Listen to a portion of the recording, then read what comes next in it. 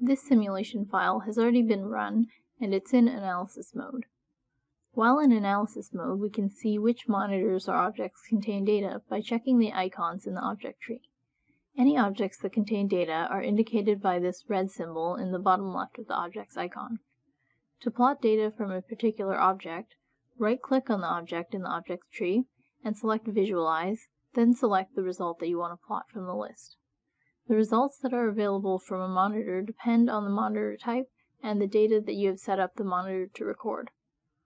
For definitions of the results that are returned from each type of monitor, see the Monitors section of the online knowledge base linked below. You can also see a list of what data is available from a particular object by selecting the object in the objects tree and checking the Result View window. If the Result View window is not already open, you can click on the Show Result View button at the top right of the object tree window. For monitors, the data is separated into different lists to differentiate between results and raw data. Raw data is the data in a raw form before the data is packaged into dataset results. We're typically interested in the data listed under the Results heading, which gives the data packaged into datasets.